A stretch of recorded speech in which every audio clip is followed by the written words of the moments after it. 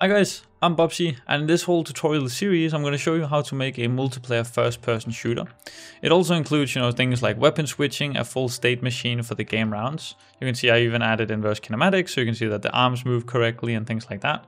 You can shoot each other and take damage, everything is synchronized. You can see this is on my two screens, and I'm even going to show you how to easily connect and play with your friends over the network. We're doing much more than just that, so hopefully you enjoyed. It's all completely free, nothing is paid or anything. I'm using the Cinti asset kit. For the starter kit, I believe it's called an asset store, which is just free. This is both where I have the guns and the little models that you see around here, and the little testing area is just set up from that. Now it's a bit of a mini course, so of course I'm not going to go in depth with everything, but if there's something you really want me to do, let me know in the comments and I might add that on top of the series. So essentially I'm going to be building the game out just along with you. So you're just going to be able to follow along and see my logic. I do not have this game already built out or pre-planned or anything, so I'm really just going to go with the flow and show you how to work with the networking system as well as just making the game mechanics. Now a quick disclaimer, if you're new to Unity in general, I will recommend you going and get more familiar making single player games before you enter the realm of multiplayer, as multiplayer logic can be quite tricky. Now getting right into it, the first things first is we need to install the multiplayer system that we want to use, and I'm going to be using PurrNet as the networking system. So if you want an easy time following along, that's probably what you should do as well. Now there's many ways to do this. You can get PurrNet off of the asset store, and essentially on the docs with purrnet.gitbook.io, at least that's the domain for now, you can see there's an installation and setup page where you can easily go to the asset store if you want. I'm just going to install it off of GitHub here by just simply copying this link, going into Unity, opening up the package manager, and going to say install package from git URL. You just paste the URL and press install, and it's really as easy as that.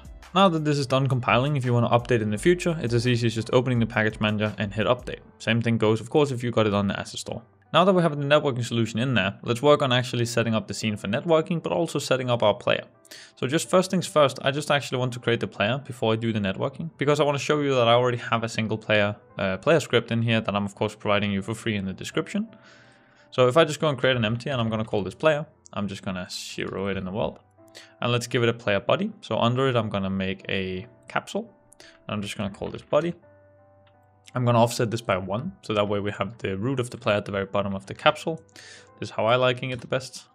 And then the body, I'm just going to make it half width and half length. There we go. And essentially now, we have a little player body, and I already have made a little material for him. So he just got this little checkout material. Now another thing is also I'm going to drag and drop the player camera onto him. So you can see that now the camera, it's just positioned at the top of his head. You can position it wherever you want in relation to the player, but this is where I want it. And now it's time to add that player controller script, which I of course provide in the description. Now adding the script, I'm just going to drag it to the top. First things first, it'll have automatically added a character controller. And I'm going to offset this by 1 to make sure that, it aligns with our player. I'm also going to remove the capsule collider from our actual player body real quick, just so that doesn't end up messing with something. And of course I'm going to make the radius match with the actual radius of the player's capsule. And there we go. It should really be as easy as this. So now if I just press play, now we have a single player that can roam around. Oh, of course I forgot to target the camera. Just going to drag and drop the camera in here. And there we go. Now we should have a player that can move around, and yeah, things should just work fine. All right, so now that we have the player set up and we know that he works in single player, let's make the whole thing multiplayer. And the reason why I wanted to provide you the script is so it's easier for you to follow along. Of course, you can use your own player controller if you want, but I of course can't guarantee that it's going to be the exact same process. So first things first, just network in the scene is easy as ever. So I'm just going to make a new game object, call it network manager, and just because I like it, I'm going to zero it. And we're going to add the network manager script to this new object. And we're of course going to feed it some rules. I'm going to go with the unsafe rules, and keep in mind that this game is not going to be like cheat proof or super high performance or whatever. This is really going to be a game that you can play for fun with your friends, or you can release for free on Steam and so on and so forth. But I won't be looking into anti-cheating and stuff like that, because that's a way bigger topic, and I'm not interested in opening that Pandora's box. I'm just going to click new here on the network prefabs as well, and it'll automatically have made itself inside my prefabs folder. And that's essentially it. Now we're ready to just, if I press start, you can see now we've started as a server, started as a client. However, the player is obviously not networked, so if I have another client join, it won't work. So now we need to actually network the player and spawn the player. So the first things first is let's go into the player controller script, and this is where the networking begins. So first of all, I'm going to make this a network behavior. And this is going to use the PurrNet namespace, which has been added up here. And now one of the very first things that we have to do is in the unspawned, I'm just going to say enabled equals to is owner. So this means that if we are the owner, this whole object will be enabled. If we're not the owner, it won't be enabled. The reason why I do this is because everything happens in the update loop where we handle the movement, and the update loop won't run if it's not enabled, which means if we're not the owner, it won't run the update loop, meaning that we can't control the player. So hopefully that makes sense, and that should be easy enough. Now let's continue down this path a little bit. So as you notice, I put the camera on the player. I generally don't like doing this. We can, and we absolutely can do that. What we can just do is we can just say if we're not the owner, we'll just destroy the camera. Oh, sorry. If we are not the owner, then we should destroy the camera. This is how it should look.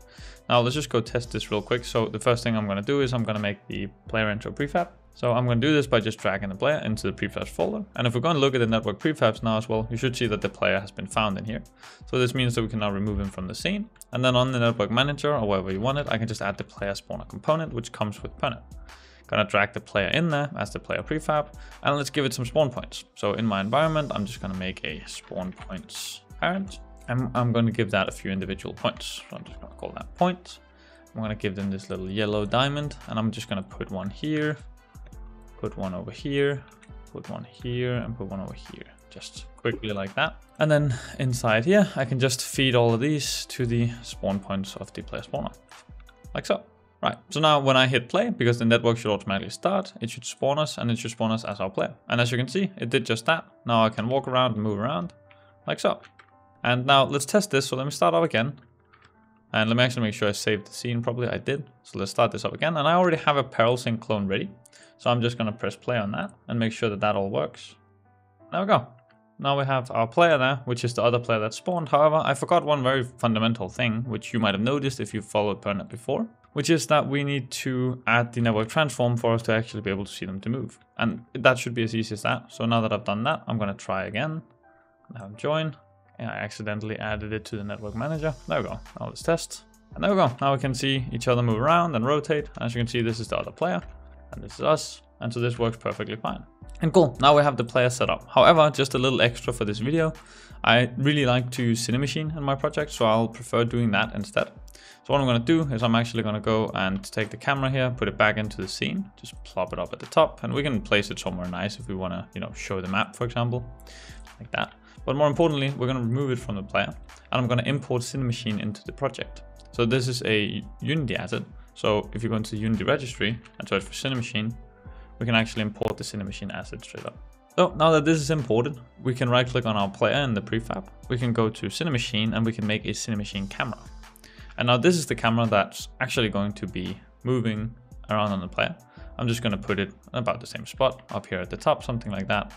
And this should now work as long as it takes priority. So for example, you can have it use priority, but more importantly, we can also just enable and disable it, which is what I'm going to be doing.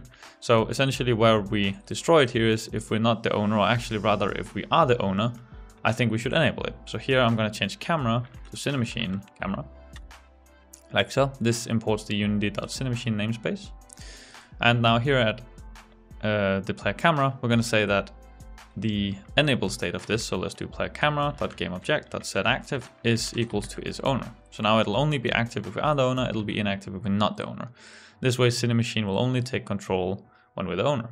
So now going back here, I can also just enable it or disable it by default. So I'm going to disable it by default. This way it won't accidentally, jump from one camera to another. And now if we go and press play.